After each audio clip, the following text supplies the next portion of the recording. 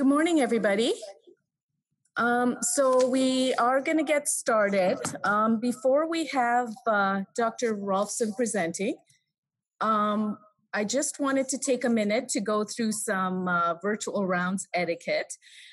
So we will once again ask you to pose all of your questions in the question box, but feel free to chat amongst yourselves if you like in the chat box. But if there are questions for Dr. Rolfson, as we're going along, you can go ahead and type in the questions, and then we'll just summarize at the end, and he'll answer as many as possible. So today's virtual medical grand rounds are on frailty inclusive care during COVID-19. Dr. Darryl Rolfson will be presenting, and I'll just give you a little background on Dr. Rolfson. As most of you know, he graduated in medicine at the University of Alberta in '93 and completed residencies in internal medicine and geriatric medicine in 1998. He's currently professor in the Department of Medicine.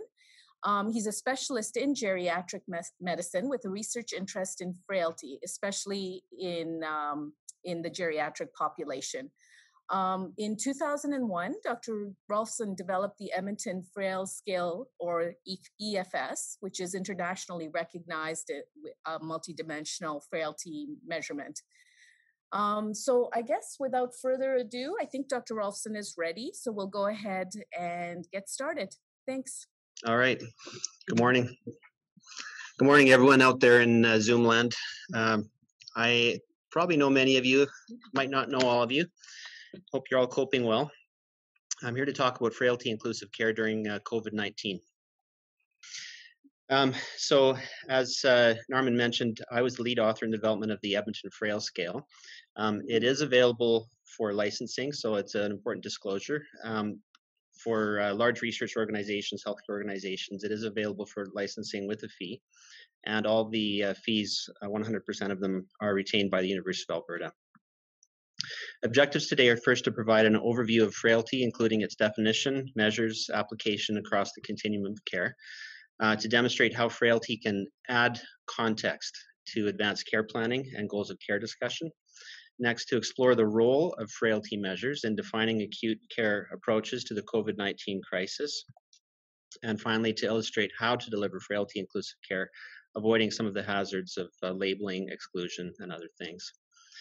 So we'll start off, and I think it's worthwhile to start with a definition, especially with a topic such as frailty, which has been laden with problems with definitions over at least 2 decades. One of the classic sort of controversies is whether it's a state or whether it's a syndrome. My definition is that it's both. It's a state of exaggerated vulnerability. It's manifest as a multidimensional syndrome, especially evident in the context of stress. And of course, it is associated with several important adverse outcomes. One simple way to demonstrate it is to compare a person who is living with frailty, one who is not. You can see here that in both cases, they start in a state of independence without disability. The state of frailty may be quiet at the beginning, but in the context of a stressor that comes along, let's say acute critical illness or surgery or some other stressor, the underlying vulnerability becomes more evident. That person who's more robust may, like the person who is more frail, decline in function while sick, but they're expected to bounce back. So I'm going to unpack that definition over the next 10 minutes or so. The first is that frailty is a state of exaggerated vulnerability. Let me talk a little bit about deficit accumulation and one scale that we'll focus on today, the clinical frailty scale.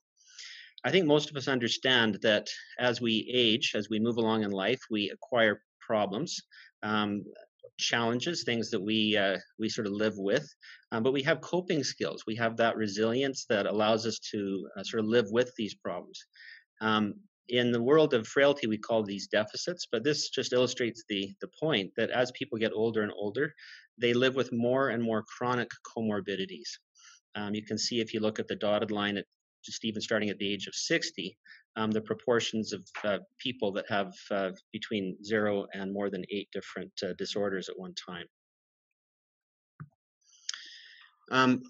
Deficit accumulation was really brought forward with an index called the Frailty Index. It was from the Canadian Study on Health and Aging, in which they defined 70 different items. Don't bother reading them, but they're not just comorbidities, there's also functional aspects, there's even family history and different things that came from the history itself. And in this model, the way that a frailty index was calculated is simply to define the denominator, in this case 70, apply it to a person or a population, count up the number of deficits that are present, and then that becomes your numerator. So the index is between 0 and 1, with a 0.21 or higher being in the range of frailty. Deficits are defined as those things that accumulate with age. They accumulate in a nonlinear fashion, accelerating over time regardless of age.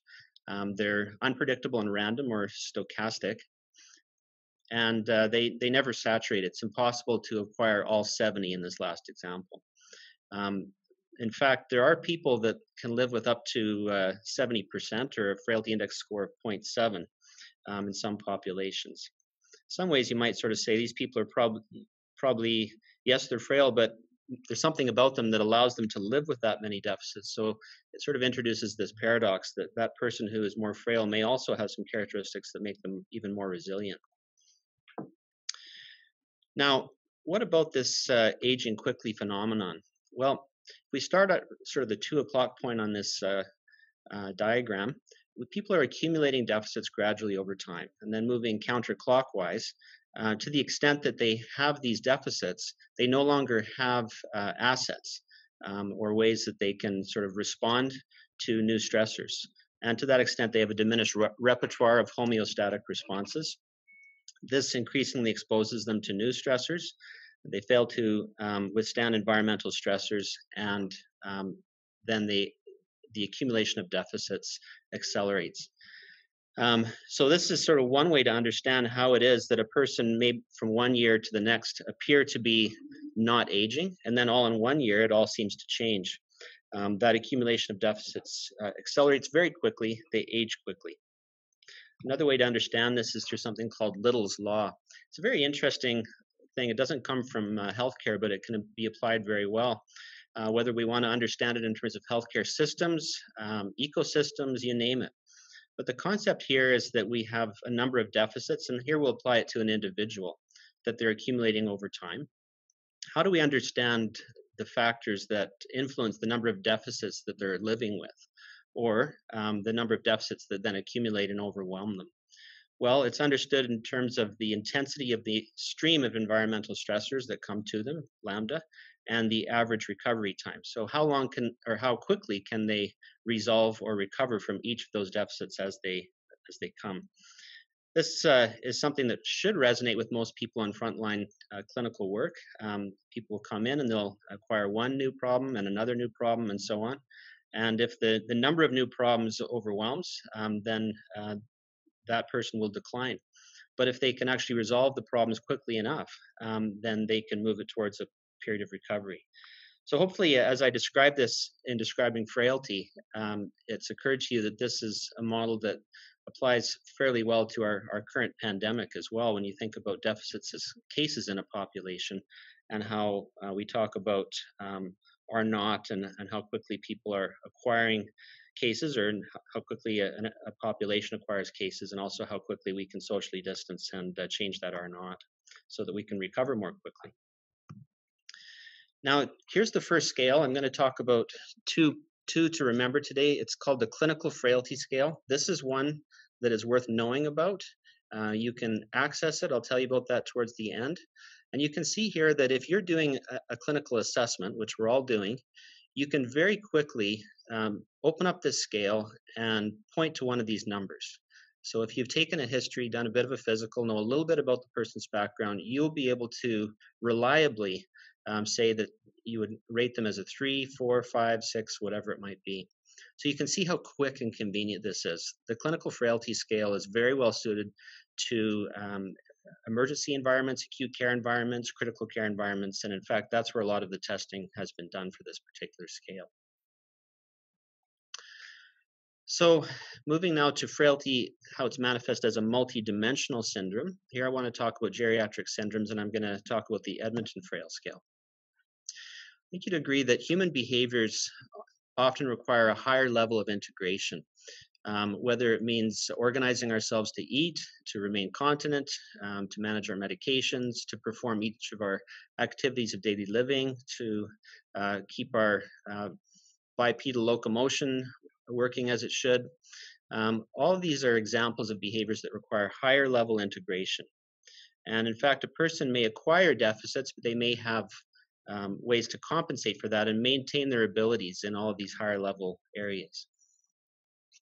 But over time, as I mentioned before, as this sort of frailty pattern emerges, and there's this acceleration and less reserve capacity, a person is more prone to present illness through these same state variables. So whereas in younger, more robust individuals, we often care about the classic vital signs, in the older age group, these are the ways that illness presents, whether it's delirium, falls, immobility, incontinence syndromes, dehydration, nutritional crises, and a decline in function. So these are good clues to recognize acute illness. This is not necessarily the state of the individual, but this is the manifestation. And we can work backwards to say if they're manifesting illness in these ways, it may be that they have some underlying syndromes of frailty for us to discover. An example here is with delirium, work that was done by Sharon Enaway back over 20 years ago, where we recognize that delirium can be understood both from the perspective of the precipitant. We always think about medications, we think about acute illnesses and so on, but it's also about the predisposition. What is it that makes that person more likely to develop delirium? In the older population, there's that higher level of vulnerability, which we would call frailty. So a person who is more frail may be developing delirium with a very much less noxious insult. The same model is understood with other geriatric syndromes such as falls, acute urinary incontinence, and nutritional crises. And so geriatric syndromes become a very useful phenotype for frailty. Not only do they, when we see these as a whole, we start to think about frailty, but specifically when a person presents with some of these atypical disease presentations, that's a clue that they may have a particular system of vulnerability. So that helps us understand that frailty is indeed multidimensional. Each person with frailty will have their own particular constellation of vulnerabilities. And it's with that in mind that multidimensional frailty measures exist. There's several out there. The Edmonton Frail Scale is the one that we developed here locally. People like, some of you will remember Mitu Majumdar, Ross Tsuyuki had worked with me in developing this literally over 20 years ago.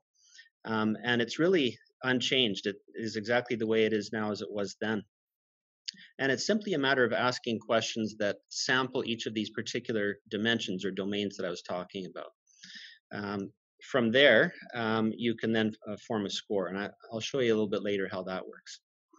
Now, the next thing is that frailty is evident in the context of stress, acute illness in particular. This is actually one of the oldest models of frailty. It's the balance scale.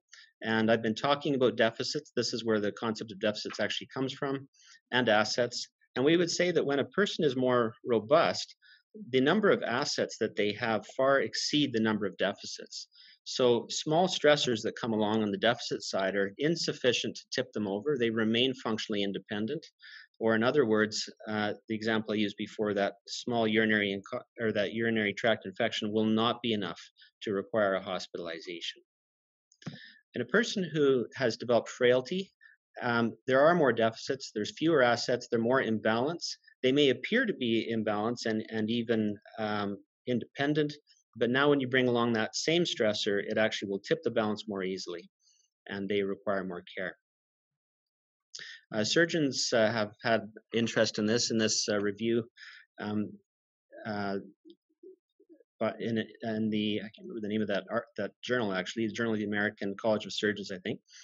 You can see the robust state, there's this abundance of resilience, whereas as you move towards the more frail state, then there's substantial stressors and depleted resilience. And this is a good way to think about it. The problem, of course, for surgeons, and this could apply to internists as well, say who are trying to make decisions about applying certain therapies or procedures is that you may not be able to tell who's robust and who's frail on the surface. And so you need a way to detect that frailty before you expose them to that stressor. Now, frailty, of course, is associated with adverse outcomes. I'm going to talk about the clinical frailty scale here. Going right back to the original publication, you can see how these curves separated. I don't show it, but each of these curves separate significantly from the next.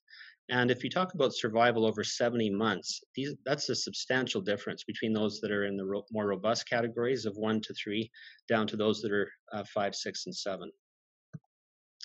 Likewise, institutionalization, these curves also separate significantly, and it's a very useful way to identify who may be requiring care in 70 months. What's interesting, of course, is work that's been done here by Sean Bagshaw a few years ago demonstrated a similar pattern for those people who were actually admitted to intensive care units, of which many actually live with frailty. And you can see just in terms of survival, there is significant separation of these curves as well, comparing those more robust 1 to 3 to those that are more frail 6 to 8. Now, even looking at decedent work, looking at people and patterns in the last year of life, you can actually see, this is a bit of a busy slide, don't get too lost with the colors, but they're comparing patterns of disability in the last year of life by different diagnostic categories. So they've grouped people according to cancer, dementia, organ failure, frailty, and other conditions. So I think the first point is that frailty, as with organ failure, represents many different patterns of disability in the last year of life. And the second thing to note is that the number of decedents in the frailty category is higher than any other group. So it's just bringing to people's awareness that there are many people living with frailty, have that pattern of frailty in the last year of life, but we don't even have a name for it. We sort of dance around it, and we probably need to destigmatize it. Frailty, for sure, is a stigmatizing condition, and people tend not to talk about it. And hopefully this brings some awareness to the fact that it's a real phenomenon that needs attention. The model that I'm proposing here is a simple one that focuses first on identifying cases, secondly, doing some form of multidimensional assessment, and finally, providing frailty inclusive care, all grounded on sound ethical considerations. Let's turn our attention now and talk a little bit about COVID-19 with that background on frailty. Well, the first thing is COVID-19 affects everyone, perhaps less so children, but as you can see, it's certainly, this is Canadian data from yesterday afternoon. You can see that all age groups, all adult age groups are affected. And so to that degree, we can't say that COVID-19 is particularly gerophilic, as they say. It's not a disease that is exclusively in older people. But as I'll show in a minute, we can say that it's gerolavic, which means it's harmful to older people, much more so than others.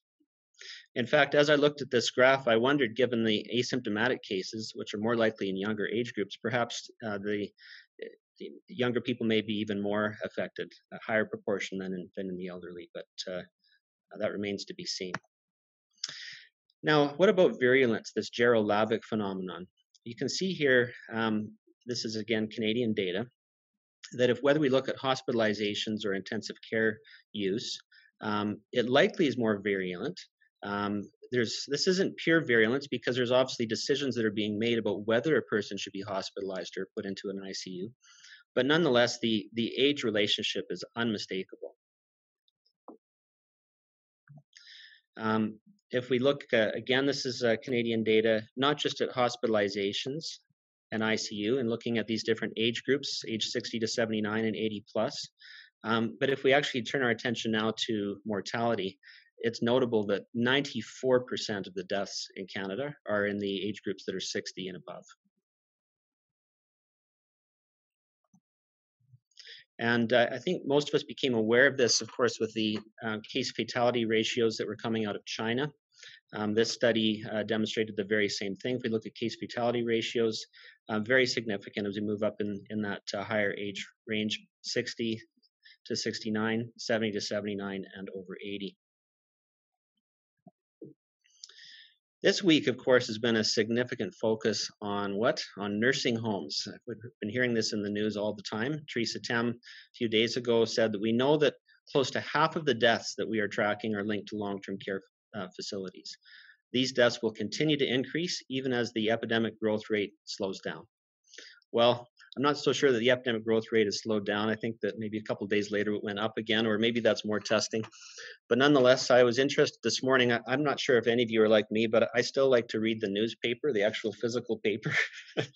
So I pulled out my newspaper this morning and was interested to see on the front page, it's not just nursing homes, it's palliative care and other facilities such as that.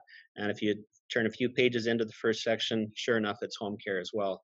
As John Hurdy's has said, if you look at people who are living that are more vulnerable, they're not just in nursing homes, they're in the community. And in fact, there's probably more people that are vulnerable in the community than those that are in nursing homes. So it's a problem that we can't sort of pin down to just nursing homes. But the question is why? Why the higher hospitalization, higher critical care, the higher case fatality ratios in older adults? Is it just their age? Hopefully at the end of today's discussion, I've convinced you otherwise. What about changes in their immune system or immunosenescence? That certainly is a possibility, but even review articles that I've read on COVID-19 would not pin this just to immunosenescence and would talk about some of the other things I'm going to mention here. What about public health practices? That's certainly a factor. It may be that, especially as we look at nursing homes, that there were some mistakes that were made. Or maybe it's even the care where we sort of see that some of the care, and I think there's a particular case in Quebec, an awful case, where residents were actually left to their own devices. The care was not there, and there were likely some deaths and fatalities as a result of that. So all of those things are factors, and we'll understand those things over time. But what about the characteristics of the nursing home residents themselves? And that's where this talk is going. And what about some of the characteristics of others that are not in nursing homes, but that are likewise vulnerable? That's what the frailty discussion is all about. So I'd like to spend the rest of the time talking about these things. First, a little bit of time on advanced care planning, goals of care designation conversations. I want to talk about care approaches during the acute illness itself. I want to talk about the problem of scarcity. It's an economic term, but I think we'll all understand what that means pretty quickly. And finally, I want to talk about frailty inclusive care strategies. Hopefully, by the time I'm done, I've covered the ponderous, the preposterous, and hopefully the practical. So what about advanced care planning? Well, unfortunately, we know that less than 20% of Canadians have an advanced care plan in place. It may be better in Alberta, I'm not sure. But just to be clear, we're not just talking here about a goals of care designation, sort of a letter and a number. That's useful to have in the context of acute illness. Advanced care plans are so much more than that. They're based on a full conversation. They talk about a person's values. They talk about the kinds of care that they want for their chronic conditions and how they want their life to play out. There are excellent resources for this. If you haven't taken the time, I would strongly recommend that you do. The Canadian resource advancedcareplanning.ca is highly recommended. Alberta has excellent resources as well. If you go simply onto the AHS website and search for advanced care planning, you'll find those resources.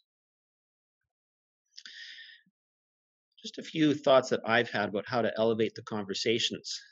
These are things that should be happening now, not in the context of acute illness. I think that's one of the big points I wanted to make today, is we should be sharing clinically relevant facts. We shouldn't be talking about age.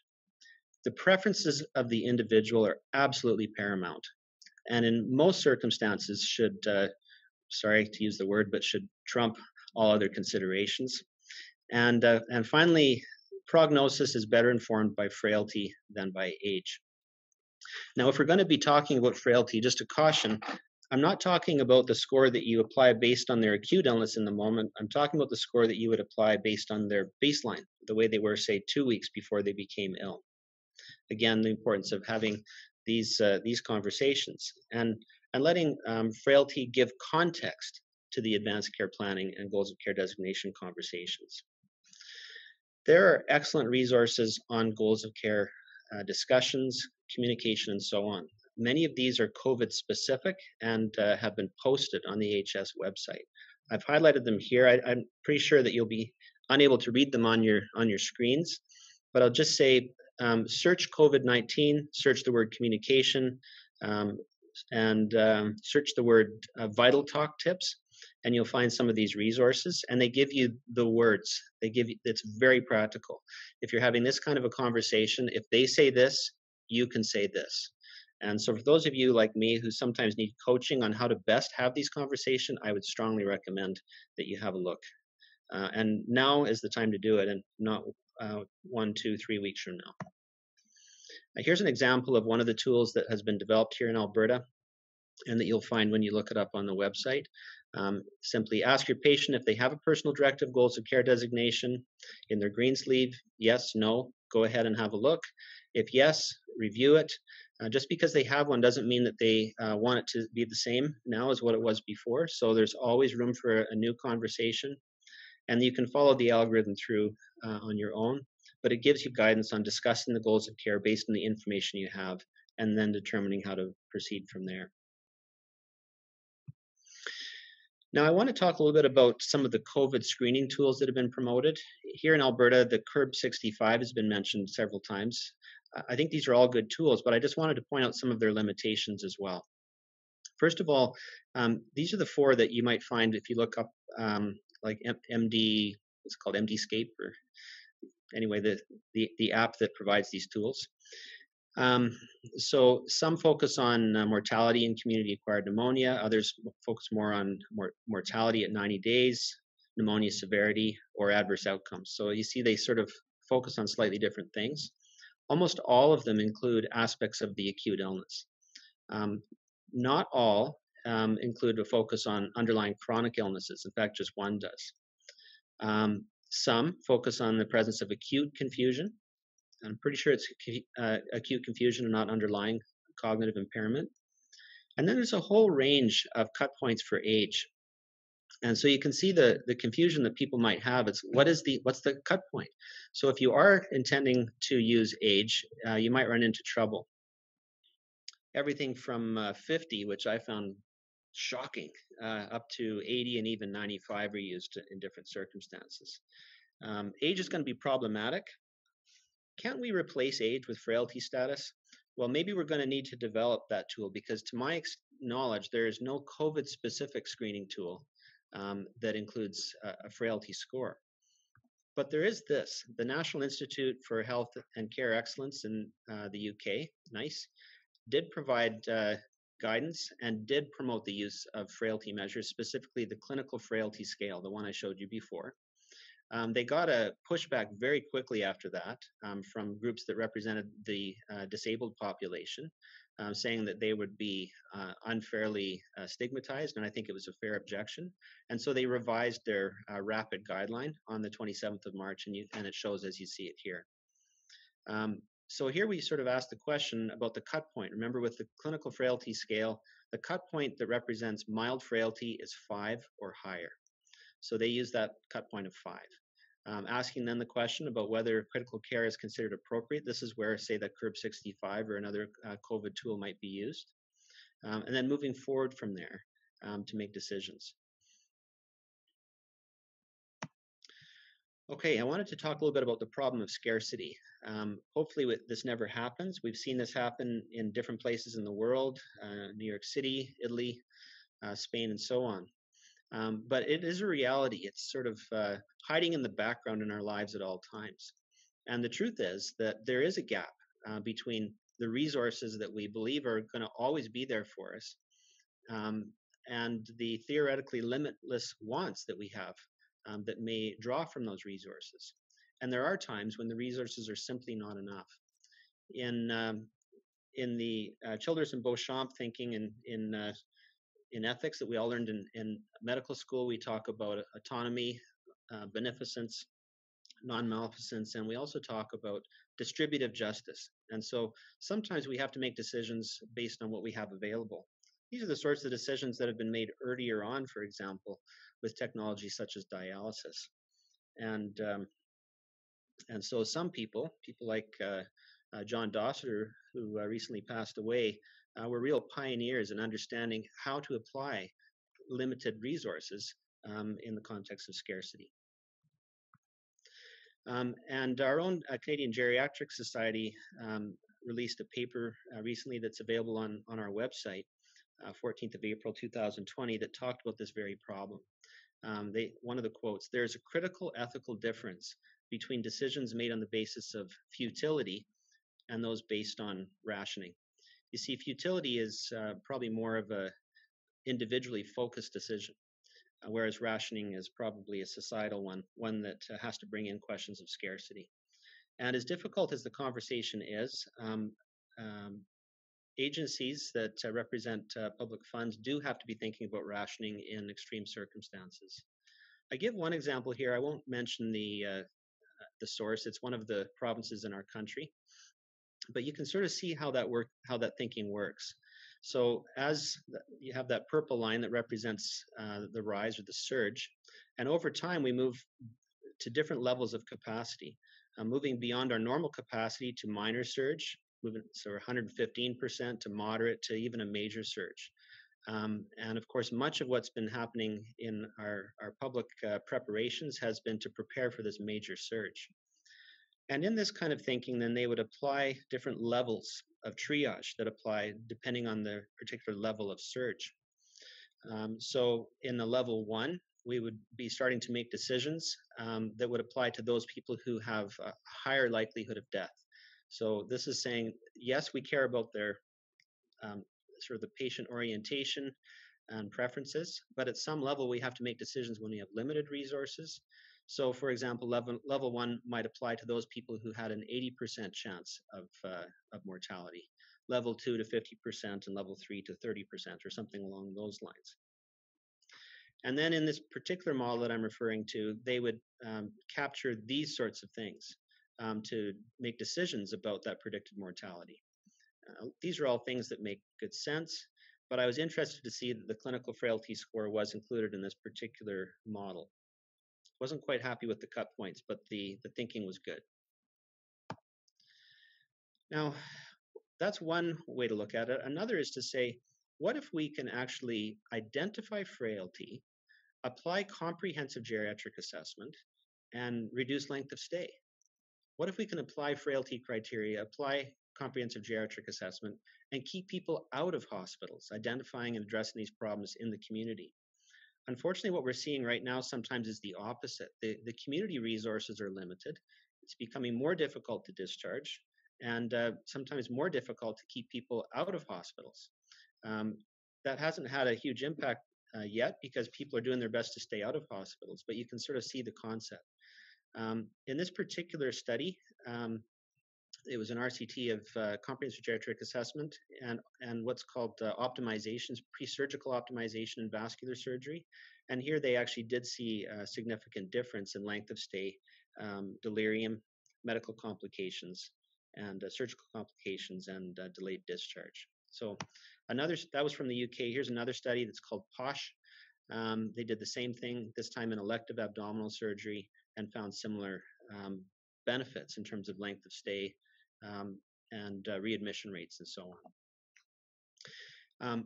2 years ago, I was lucky enough to be asked to help with the development of a clinical knowledge topic in Alberta on frailty in acute care. And this is one of the models that came from that. It'll be tough for you to see, but you can hopefully recognize the pattern based on what I showed before, where you have case finding, defining components, and addressing components. And all of those have now been operationalized and built into an order set that now exists on Connect Care that's entitled Frailty. So you can see the idea here is we had talked about the Edmonton Frail Scale, the Clinical Frailty Scale, and one day I hope we have built the EFI, the Electronic Frailty Index, into our system. That can help us define frailty or not. And when frailty is identified, then there can be decision tools built into our electronic medical system that prompt people to consider doing other things, such as defining the components, following the frailty order set, and so on.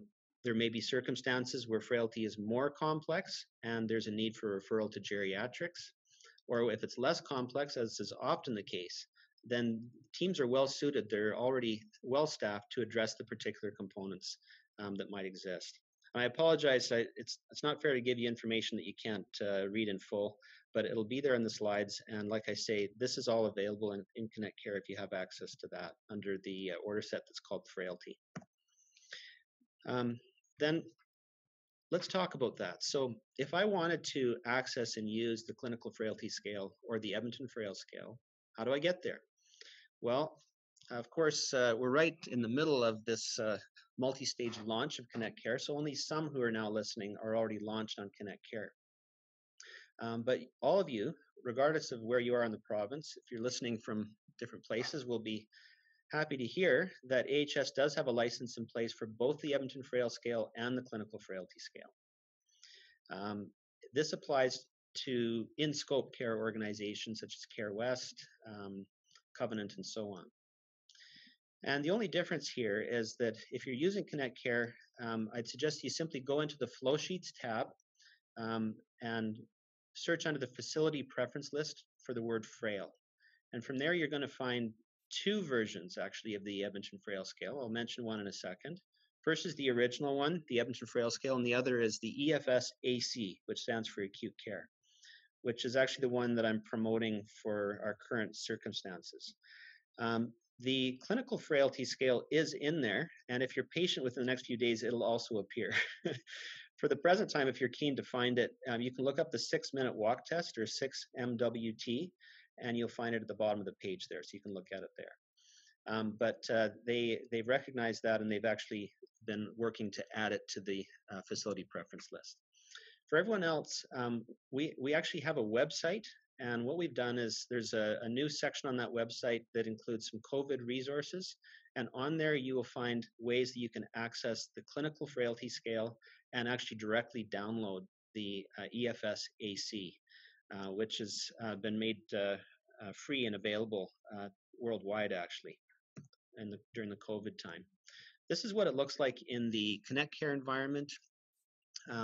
You won't be able to see the full questions here, but you can sort of see that just like the original EFS, there's two, it's all the same domains, it's the same scoring strategy. There's two items. The first one on cognition, which used to be the clock drawing test in the original, has now been converted to an interview-based format. And likewise, the last question, which used to be the timed up and go, has also been converted to an interview-based question. We did that because it's better suited to our current circumstance, where often people are assessing virtually. And secondly, there may be an acute circumstance where we can't really rely on their functional performance in the moment. Up at the top, you can see that if you hover over these items, then you'll get the full question. It will also appear on the right under the row information. There's resource links that are available that'll bring you back to the Edmonton Frail Scale website. And at the bottom, when you get to the score, it'll actually show you how to interpret the Edmonton Frail Scale. So there's the cut points for each of the different categories. This is the Edmonton Frail Scale website that I was talking about. When you look at it now, it'll look a little bit different with a couple of orange boxes that will conveniently take you to the COVID resources. We've also developed, and just last week, thanks to the help of medical student that I work with, Hartley Perlmutter, and the Academic Technologies group over the last year, we actually have this online course that's available. Only catch is it's for the original EFS, not for the EFS-AC. Hopefully that will come soon. But nonetheless, it's available and is currently under license. But since Alberta Health Services is under license, this link is actually being built into Connect Care. So people within Connect Care can access it that way. What about the CFS? In Ottawa, they actually developed a really useful training module. This one takes about half an hour. If you wanted to feel more confidence in your judgment with the CFS, I would highly recommend it. They give you a number of cases, and then they give you a chance to sort of score them, and then they tell you whether you got it right or not. And they're pretty strict. You have to be bang on with your judgments, and they'll give you the reasons why you're right or wrong. So this particular link is also worth looking at. What about all of our order sets? Some of these are built into Connect Care, others are not. The heart failure and COPD pathways, for example, have this curious phrase: physiotherapy and or occupational therapy referral if positive screen for frailty and cognitive status. Well, what are we talking about? What's the screen? Well, that's one thing I hope you take away today, is the idea that yes, there are two excellent frailty measures that you can use in these circumstances. We'll talk about cognition another time. I mentioned before frailty order set. Again, if you look up frailty, you'll find this. It'll give you some general recommendations, evidence-based approaches to frailty. Probably the most important of these is exercise. Nutrition is also quite important, medication reviews, and so on. If you've done the Edmonton Frail Scale, you can actually take it further and look at the different dimensions. So the Edmonton Frail Scale will inform you on many of these different dimensions or components of frailty. And from there, if you identify problem areas, you can then select one of those. And let's say that you see a problem with urinary incontinence. You check that one off, and it gives you a set of orders that you may or may not choose to take to the next level. So that's available. This isn't an admission order set, by the way. It's something that might merge or be in addition to what you're already doing. There's actually COVID order sets. Thanks to Ben Sugars, I had a chance to provide a little bit of input on the adult admission order set, which has, as of now, been revised and actually includes recommendations to perform a CFS or an EFS. And it's placed prior to the goals of care discussion. And thereby it can be used to also lead you into using that frailty order set. I'm currently reviewing, and we'll see if there's anything that might be helpful with the ICU one as well. But I should say that the CFS has been used by the critical care group for several years. They're way ahead of the rest of us. It's been built into eCritical province-wide for probably 4 or 5 years at least. And so many of the intensivists are already familiar with and comfortable in using the CFS. I think we're just about at the end. I just wanted to talk about one particular caution, and that is the problem of labeling. If we sort of look at our construct for frailty, physical, psychological frailty at the top there, we can dichotomize that and say, okay, well, we can objectively on the outside looking in say, yes, here's a person who is frail. So we start to use frail as an adjective, saying that they are frail. The problem with that, of course, is that on the other side, the person who's living with that may never define themselves that way. If we start talking about them as being frail, they'll believe us and they'll start to identify themselves as frail. And unfortunately, when they do that, they're looking at the bottom right of this diagram. As they self-identify, it actually can have some negative effects, giving up, disengaging, and so on. Both internally and externally, there are stereotypes that can be negative and actually can have exactly the opposite effect. On the other hand, strategies can be used to resist this kind of identification. Just a couple of practical ideas here. As much as possible, I try not to use the term frail as a descriptor and rather talk about a person who's living with frailty. So it doesn't define their character. It doesn't define who they are. It is simply a health characteristic, like all the other health characteristics that we care about. So I'd sort of encourage everyone to try to talk about living with frailty. If you want to get away from the word frailty, you might talk about being less resilient or having less room for error compared to the way you used to be. So those colloquial terms might resonate better and might help us to resist some of the negative effects of stigmatization. So just going to end with a quote by Ogden Nash. This is a quote I encountered when I was actually in my geriatric medicine residency training. And then I think we're open for questions. People expect old men to die. They do not really mourn old men. Old men are different. People look at them with eyes that wonder when. People watch with unshocked eyes. And then the classic ending. But the old men know when an old man dies. So with that, open to questions. Thanks, Darryl. That was outstanding. So we'll just go through the questions systematically. You can go ahead and just post them in the question and answer box, and we'll try to get as many as we can. So the first one is related to studies in relating to social isolation. So there was at least one prospective randomized trials and others that have shown that physiological stress induced by social isolation leads to increased susceptibility to viral infections and even more severe consequences. So Dr. Lewanchuk asks, could this extreme social distancing situation that we're in right now for frail and elderly, could it be contributing to the higher incidence and worse outcomes that we're seeing with COVID? Yeah. Yeah, that's a question that just makes the point with the question itself, doesn't it? So older people are highly dependent and interactive on others. So one of the characteristics of frailty is as people lose their internal reserve, they become increasingly dependent on external influences. So in the same way that external influences can be toxic or noxious, external influences can actually have the opposite effect. So that's one of the reasons why people are able to maintain their independence over time, is because we provide that social context. So yes, in a nursing home, these people become more isolated, but what about people in your neighborhood, right?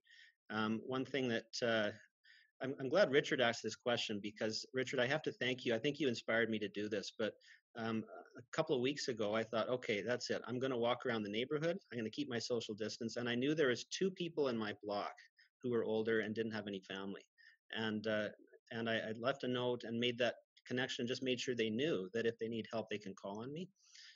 So I think all of us can recognize that there are vulnerable people within our communities who are in need of assistance. And not so much as healthcare providers, but just as neighbors, we can do a great deal to be available to them, pick things up for them, so that absolutely people are more vulnerable, and that social context makes a big difference. So the next question is around long-term care facilities. And I guess there's been family members that have been asking about the how wise it is to bring family members home from a long-term care facility that they might be in right now. And what would your advice be around that? And then secondly, related to that is what about how would you handle that situation if you do decide to bring an elderly loved one home, in terms of, you know, ensuring that your home is safe and, you know, sort of looking after all the making sure that you're following all the recommendations? That's a great question. Well, obviously, the first part of this is every circumstance is entirely different. You have to look at the particular vulnerabilities of the individual and the resources of the place, and where they're housed. Also, the regulations and whether it's even permitted. It may be that it's not even permitted. I think at the present time there's pretty significant restrictions, but it may be that in some circumstances it is allowed. So if it is, then certainly it's a consideration. If there is a good relationship with the care staff, and the family member feels that they are getting good feedback, and the person's needs are being met, it's probably best to leave them in place, at least for the next couple of weeks, and to use other technologies to interact with them. If they are going to go home, let's say it's a situation where there's a real worry about a potential outbreak. I know of several of my own patients where this has actually happened, and family members have decided to bring them home. In that circumstance, I would say keep in mind the value of structure. So people, especially people with dementia, they thrive on structure. They thrive on understanding what is going to happen each day. And even though it may seem that it's in their best interest to remove them from that environment, you're actually taking them away from the structure that they have thrived on. So what I mean by structure is regular timing of meals. Now, some of that structure, of course, is lost with COVID because they may be more isolated, but nonetheless, at least there's people that they recognize. So can you build that structure into your day? If you're working at home, you may not be able to. Is your home, can you actually provide that routine? What about their overnight situation, right? I mean, people in these situations may be receiving care through the night. Are you able to provide that as well? So these are all considerations. It's a tough decision. Okay. The next question is, and this is a difficult one. We've all recognized that, you know, with the reduction in ambulatory visits and the fact that we know patients aren't coming into acute care, even if their chronic condition is sort of acting up a little bit. Peter Sr. is asking, how much mortality and morbidity do we expect because no one is having their chronic diseases monitored and looked after? Do we expect that this will be more than COVID? I suspect this is a hard question to answer, but I'll let you take a stab at it. I don't have an evidence-based answer for you, Peter. I think again, it's a question that makes an important point. So I think that there will most certainly be some impact in that regard. So in the same way that the frailty model helps us understand the benefits of structure, the same thing applies to chronic diseases. So people who have chronic diseases, they thrive when they have regular contact. And that contact, in many cases, does need to be in person, in group settings. And when we don't have the in-person and group settings and it's just by phone, it's just not the same. At the same time, I have been doing video conferencing telemedicine for 20 years now. I've been doing that probably twice a month with Grand Prairie and other places, and it actually surprises me how much I can accomplish over a video conference setting. And the key for me always has been, do I have someone else that I can trust at the other end? So if I have another family member, I can actually coach them to do many of the things I might have done in person. And so I would simply ask people who are involved in chronic disease management to sort of think outside the box and ask yourself, is there something that you can accomplish over a video means or over a telephone means with another person in place at the other end who can act on your behalf? I think it's also worth mentioning that there are some concerns currently about video conferencing. It's one thing for me to use telehealth, but another to be using Zoom, and all the questions about privacy with Zoom. Some of those have been addressed, but not all. So we would only sort of move from, say, a telephone-based to, say, a Zoom-based interaction if we felt that the benefits outweighed the risks. So just relating to privacy, I think it would be important for people to just make a note of Dr. Yu's AHS CEO update. If you're getting that, there are some resources in terms of things to keep in mind with regards to our new reality. That although there will be some accommodations made, given that we're using telehealth, that we still need to keep patient privacy in mind. So there's some great resources in that update that we've also actually transferred onto the Medicine COVID website. Okay, the next question is, so you talked a little bit about the Canadian sort of experience. Do we have a sense about other developed countries, such as Italy, what criteria they use to make the difficult choices about resource allocation? Was it age or was it, frailty indexes, or even New York for that matter, I would say? It's a great question. I've actually been looking for that. I must admit, I'm not sure if I'm like any of you, but I've been a little bit COVID obsessed and probably spending more time reading about it than I should online.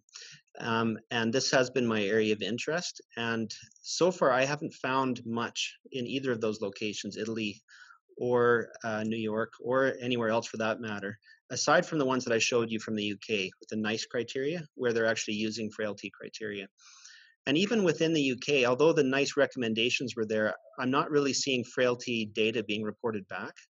So I think this is quite new.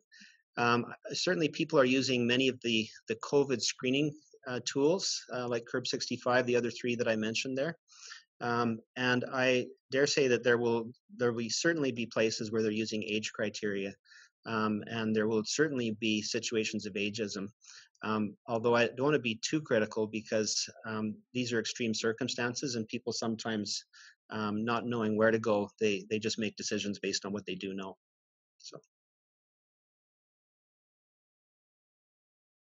All right. And then, Darryl, the last question that I have is, you've talked a little bit about sort of those discussions that need to be had with regards to frailty and, sort of advanced goals of care. And then at the very beginning, you talked about approximately 20% of the population actually undergoing those discussions. So, in acute care, we all agree, although there's great tools on that website in terms of how to have these discussions, how do we promote this in the general community? Most of us that look after acute patients, our experience is that everybody comes in with these sort of assumed R1 goals of care, and it's those difficult opportunities, and often the patient is too sick to actually have that conversation with, or delirious, or other situations, and so you're left with family members, and so how to turn that around. I wonder if you have any advice relating to that. Yeah, it's going to be all hard questions today. Yeah, that is tough because we can all be experts, but then let's all ask ourselves, how have we been doing? Think about your own family members. Have you had that conversation, and how would you bring it up? Are you aware of the circumstances with your parents, with your grandparents, with your aunts and uncles, and others, brothers, sisters? So one of the things that I think is helpful is number one, destigmatization. So recognizing that frailty informs the conversation. People don't want to talk about frailty, therefore they don't get into the conversation. They sort of hit a dead end because they think it's all about age, and it actually frailty, function, comorbidities, basically the real lives that we are living need to be destigmatized. I think we all sort of remember the book House of God, and of course there's new versions of this now. I'm not sure if what's it called? People talk about COVID-19 as boomer remover. That's the newest version of House of God, where people sort of stigmatize the discussion. And that is very unhelpful. So that's the first thing, is destigmatizing. The second thing is champions. And there's a guy named Duncan Sinclair, who's a retired physician who was with the Canadian Frailty Network. I'm not sure if it's still on the webpage for the CFN. But he actually had a sort of a 5-point message. And one of his main messages was exactly what you said. It's advanced care planning. So I think the key here is older people need to be hearing from other older people and not just from family members. So are there groups in the community that can promote this? I think the answer to that is yes. Family doctors, of course, are in a particularly useful position. Just a little shout out to the group at the Oliver PCN.